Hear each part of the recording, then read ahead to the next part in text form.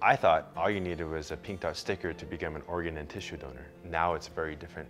There is an official registry through the state of California. So there's two ways in which you can become a registered donor. The first one is by going to the DMV and saying yes to organ and tissue donation.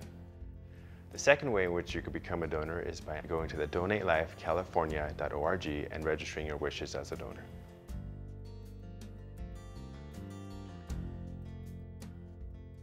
As a first responder, my top priority is saving lives. If you are in an accident, our job is to make sure that you get to a hospital to get the care that you need.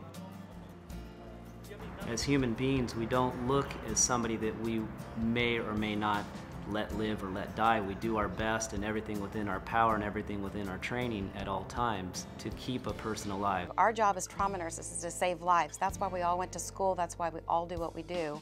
And we work very hard to save people's lives every day.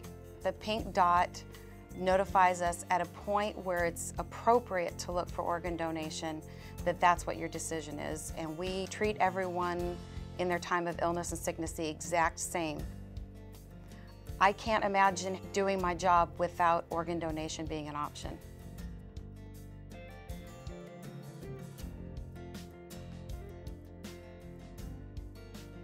When I was 17, my liver failed.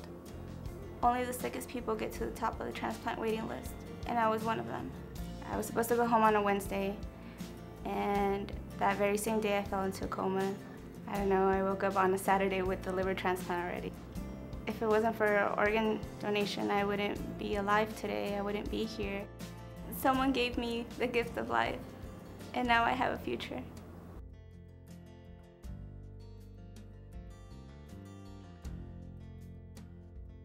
After 50 years of marriage, I lost my husband, Jack. I thought he was too old to donate, but I was wrong.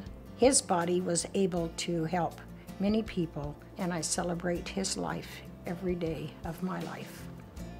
This can be his legacy. He can do something even though he has passed away. It's like it happened when it was supposed to happen.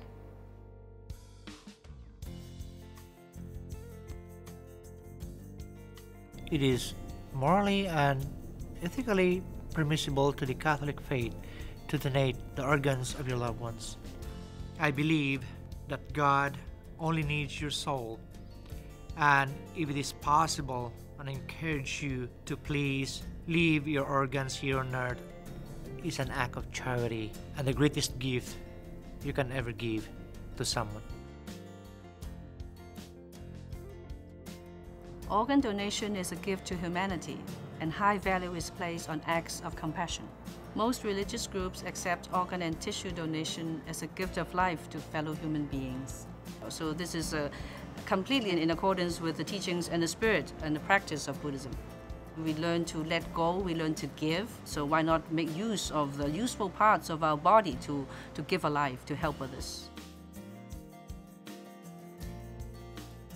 In Jewish tradition, pikuach nefesh, saving a life, is a paramount principle and obligation, overriding virtually all other principles.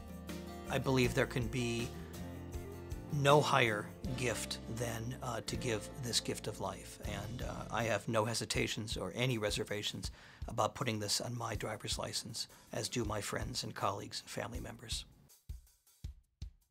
When we think of organ donation, we think about the donor giving the gift of life. It's an opportunity to take the sickest patients and almost instantly transform them, restore their sense of health and well-being, sometimes almost overnight. You can save lives by being an organ and tissue donor.